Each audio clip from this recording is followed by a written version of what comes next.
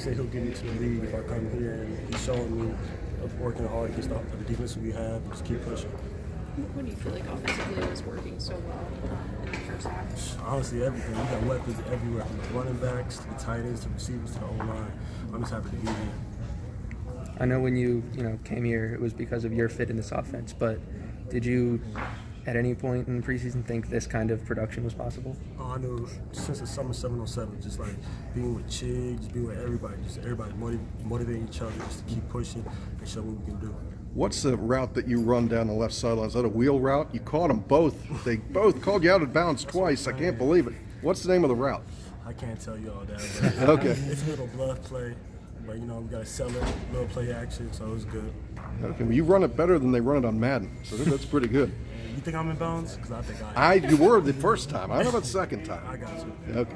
I would refer Jack Litch Law Group to anyone that I know because of their professional touch, and they get the job done. They get it done timely, and they do it right. As you just saw, our clients have trusted us. We need to reward that trust, and we have, with great results and great service. So call the big dogs right now. Don't wait.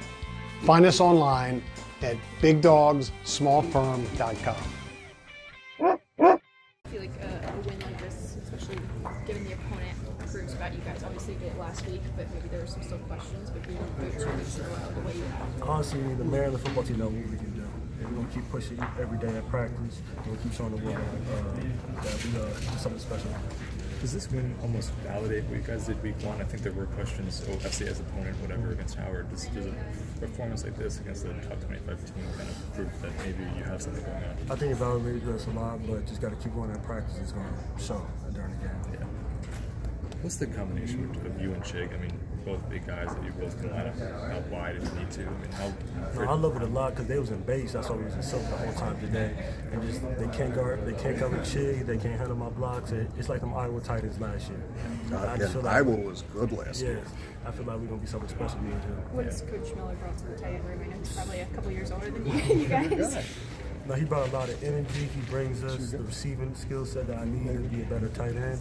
So everything about him is great. When you're cutting out on those patterns, can you see the defender's eyes, or you buy them? Because they must be surprised as all heck to see you blow by them. I'm by them. Do you see their face when you blow? The eyes get big? Mm-hmm. It's always a good look. Let's talk about your hands a little bit. You proved you could catch a ball today. Not that we didn't think you could, but you made some really good catches in tough positions. Something you work on, I assume, all the time. Yes, sir. You like the way Josh Jackson puts the ball to you? Yeah, we have a connection, 7-3-4 connection back. We grew up together, but just got to keep working every day after practice, catching the ball. So after 2 games, how's it feel, coming from Buffalo to here? It's a big step, but I'm excited. Just got to keep putting myself every day at practice. A little earlier, you said, do we think you caught it? This man went crazy in the press box. You've been his guy since he saw you in practice. He knew you caught the one last week. Yeah, I just got to keep pushing, showing everybody what I can do. Just got to do my job.